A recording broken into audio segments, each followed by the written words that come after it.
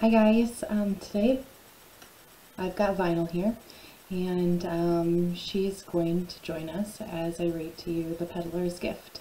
So it is already attached in a PDF for you if you want to click and follow along with that, or if you've already got it printed out, you can follow along with me, but it's important that you're looking at the words while I'm reading through the text. So you can go and click on it, download it, and have it open in another tab, and just have me kind of talking to you out loud in another tab, okay? So The Peddler's Gift is a story in the early 1900s, and Kornkova is the town in Russia that it takes place in. Now that's a fake town, but there's lots of other towns that I'll refer to in the story as I'm reading that actually were true. So a little historical fiction as we read here today. Alright guys, go ahead and follow along with your eyeballs as I read aloud. In Kornkova, late summer was hot and damp. The rye grew high as corn. The air smelled of fallen plums, and near our thatched roof hut, the river babbled all day like a happy baby. But in all this warm summer beauty, there was little time for play. From sunrise to sunset, we boys studied Torah, which is the Hebrew Bible, the first 5 books. And after that, it was supper, prayers, and bed on Shabbos, which is the Sabbath day, the day of rest. We rested and strolled through the plum orchards at the edge of the village. Only on Wednesday, when our school let out early, did we get a chance to run, yell, play Cossacks, and swish our bare feet in tickle cold waters of the river. One Wednesday afternoon, my friend Moshe and I were making swords from fallen oak branches when he asked, "Labush, have you seen Schnook?" "What?" I cried. "Is Schnook here?" "Sure. He arrived from Pinsk last night and slept in the synagogue. Yankel saw his wagon there this morning." "Maybe he'll come to our house again," I yelled, jumping up. "Maybe he's there now." Grabbing my sword, I ran up the riverbank toward home. Every peddler who happened through our village brought merriment, but Schnook brought more laughs than any of them. Lucky me, there at the side of the hut was his broken-down cart. I opened the door and saw my father and the peddler sitting at our table, drinking glasses of tea. Standing between them, my mother cut 2 large slices of her honey cake. The peddler chewed the cake slowly. His face was thin and dry, and his hands were bony and rough from driving his wagon. His smile was warm, yet he spoke so little, my father once said, his words must be weighed, not counted. Shimon was the peddler's real name, but because he seemed a simpleton, the children of Kornikova called him Schnook. Now Schnook stood up and in his meek voice said, "Please come and see what I have." As I edged closer, he glanced at me and smiled at my father. "Your boy has grown taller," he said. "Yes," Papa beamed. "In summer, Labush shoots up like a wildflower." Schnook smiled at me for several moments, and despite my feeling that he must be noodle-headed, I smiled back. Some of the older boys said Schnook was not just simple, but bad. They believed he'd been put under a spell by the evil eye, and that's why he bungled things. Yankel even said Schnook had magic powers and could use certain words to trick you, make you forget your name, cause feathers to sprout from your ears, and little stewing onions to grow from between your toes. I didn't know what to believe. Papa had many times warned me against gossip. He told me what I didn't see with my eyes, not to make up with my mouth. And yet surely this peddler from Pinsk was cut from a different cloth than the other peddlers who traveled through our village. Other peddlers opened their great bags with flourish, waving their arms and smiling like fathers at weddings as they described their wares in long, flowery words. "Good Jewish wife," they would exclaim, "allow me to please show you the most excellent of stew pots. Here I have just for your inspection, direct from the fiery kilns of St. Petersburg, a silver-toned tin pot fit for a fat goose of the banquet of the Tsar. May a thunderbolt strike his head." After noisy bargaining, other peddlers would stay for a glass of tea, and then another, a cookie, a slice of honey cake, and more often than not, a supper of soup and groats, which is like a kernel of like a grain dish. And when the oil lamps were lit, these peddlers who drove from Moscow to Minsk wove tales of intrigue about the Tsar's court. The whole world lay on their tongues. They brought news from Kiev and Vladivostok. They described the fashions of the cities, to the merriment of the women, all while pinching the cheeks of the youngest children and slipping cinnamon candies into their small hands. But Schnook was different. The villagers said if Schnook sold coffins, people would stop dying.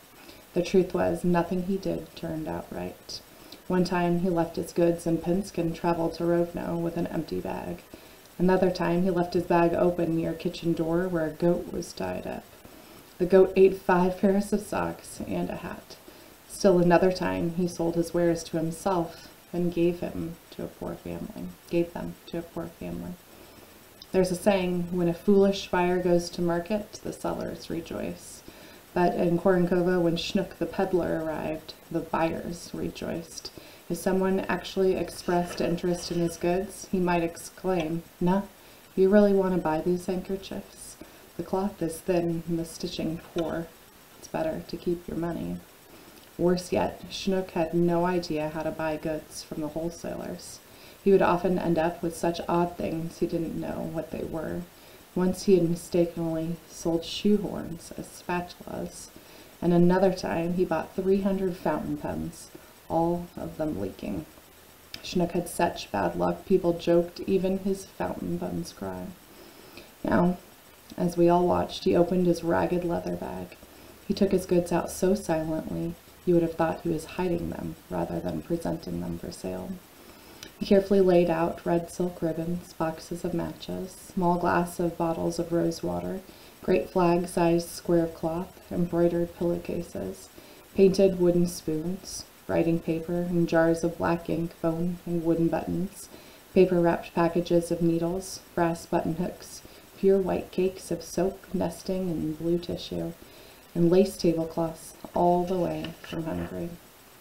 When he came to the religious items, he showed special care.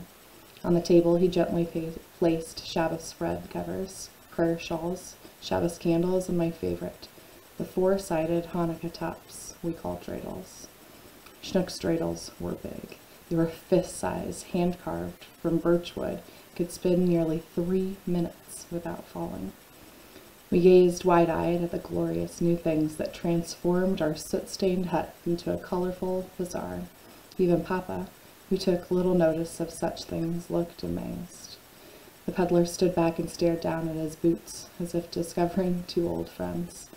He always seemed shy when showing his goods, so waited for my mother to make the first move.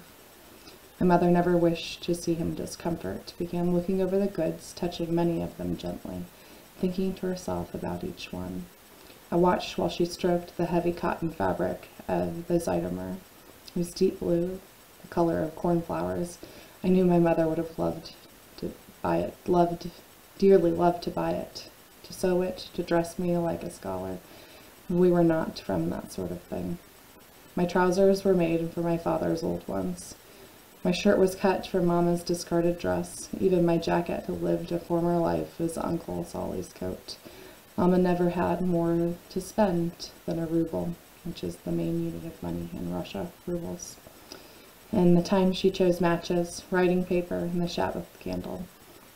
When she'd selected her purchases, she asked how much they cost, and the magic was that the peddler always said 1 ruble. Mama sighed and handed Schnook the ruble. It was then, while he was writing out the receipt, I noticed one of the dreidels under the chair. As he gathered his wares, he did not see the fallen dreidel. I should have picked it up for him, but something inside me froze. I stood in front of the chair, reasoning frantically. He won't miss it. After all, he never notices anything. Besides, I'll just borrow it, and the next time he comes to town, I'll find a way to slip it back to him.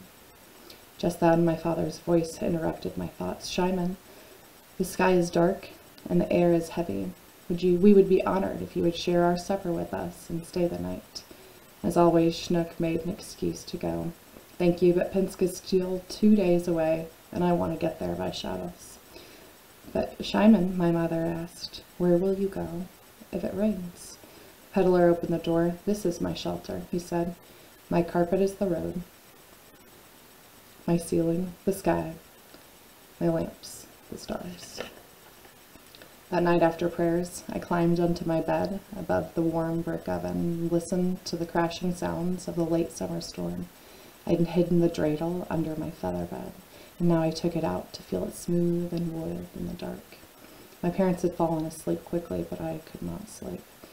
They say, a thief has an easy job, but difficult dreams. My mind spun like a dreidel as I imagined being in jail, laughed at and scorned. There's Labush, the thief, the thief, the thief. I saw my father, my mother, the rabbi, all the villagers pointing at me while the dreidel burned in my hand. Outside, the rain pounded as if it were crying for me, while nightmarish images stormed through my head. Then suddenly I saw the trusting face of the peddler and realized with terrible certainty that I had done wrong.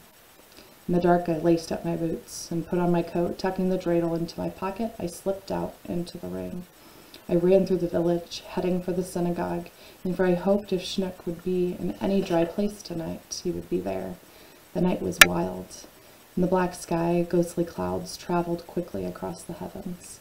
The wind howled like a dog in pain, and the rain beat down so angrily the twisted cobblestone streets were changed into rivers. Lights were on in the synagogue. I peeked through the side window, but it streamed with rain. I could see only someone's shadow. I went to the door and found it slightly opened. I had straightened my mind that I was going to say to him. I would confess my sin right away and give back the dreidel. Then I would ask him to forgive me. I trembled as I entered the synagogue, partly from the cold, but mostly from fear. An oil lamp burned brightly. I walked in, the rain dripping off me, forming small puddles on the floor. Suddenly, I heard singing in a voice so strong and beautiful, I couldn't move. The peddler was not here, someone else. Some powerful voiced traveler had sought shelter in the synagogue tonight. My disappointment so great, I began to cry. The man broke off his splendid song and walked toward me. His face was bright with such happiness that at first I did not recognize him. "Labush," he said, "what are you doing here on this terrible night?" His words startled me. For a few horrible seconds I had forgotten why I was there, and I could do nothing but cry. At last my tears stopped, and I said through chattering teeth, "I came to bring this to you. You left it in my home." I handed him the dreidel. I stole it. Schnook pulled a handkerchief from his pocket and wiped my face. "Come," he beckoned, getting me dry clothes from his valise. "Change your clothes." And I had changed. The storm was still raging, so Schnook and I remained in the synagogue until it passed. He wrapped himself in his coat and made me sleep on his feather quilt. As we bedded down, I said, "I'm sorry I took your dreidel." "I know you are," was all he replied. "But why aren't you angry with me?" I asked. He looked at me for a few seconds, smoothing his beard. "First of all," he said with a small smile, "I knew you had taken it." "You knew?" "I saw you put it in your pocket. Thank the Lord you're not a good thief." "You knew and you're still not angry? Why aren't you angry?" For some reason my own voice had anger in it. We're in the Lord's house. This is too much peace here to be angry. You were angry at yourself.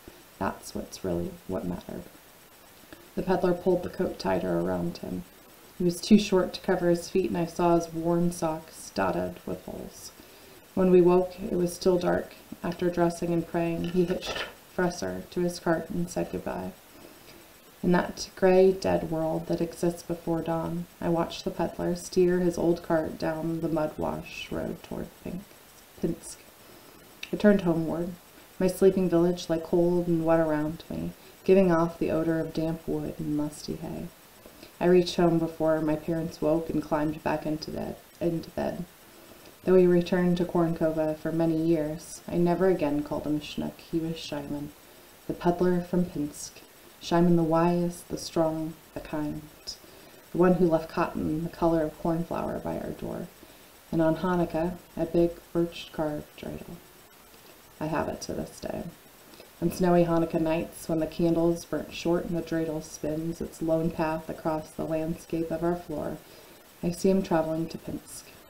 His carpet the road, his ceiling the sky, and his lamps the stars. Alright guys, I hope that you enjoyed the Peddler's Gift. You can hit next and head on to that discussion board. Thanks.